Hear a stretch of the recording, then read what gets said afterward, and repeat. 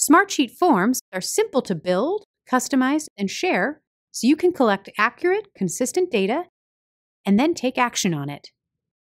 Whether you need to manage event registrations, gather customer feedback, or quickly share updates on the go, forms are a simple way to gather the information you need. Let's look at an example by adding a form to a sheet we've created to track website enhancement requests. We'll get started by clicking on Forms, then click Create New Form.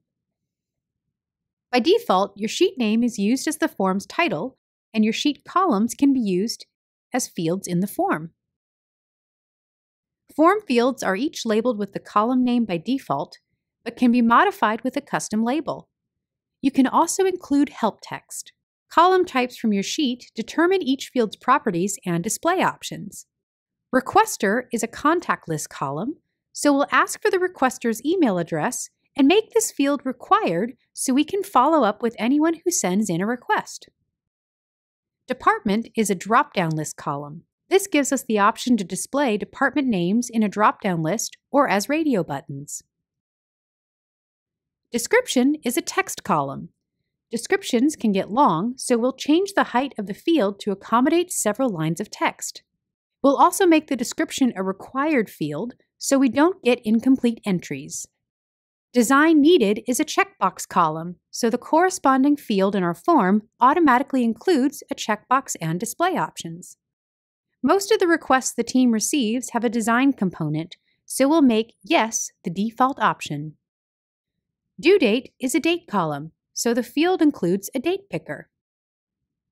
We'd also like people to include screenshots, so we'll add a file upload field to our form.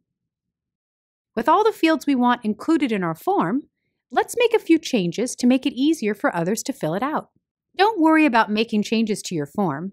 Moving fields in your form won't affect the order of the columns in your sheet, and deleting fields will not delete the columns from your sheet. Use form options to display a custom message and send a confirmation email to the submitter. Before we make this form available, we'll add some additional columns to our sheet to help track and manage the requests.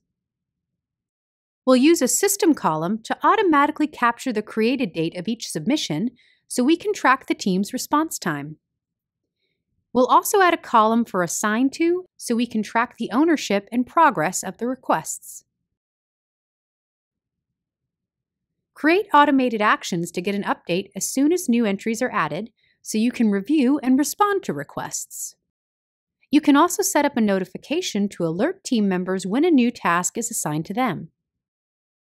Share your form by adding the URL to a web page, embedding your form, or emailing a link. And that's how to use forms to quickly and easily collect and act on information.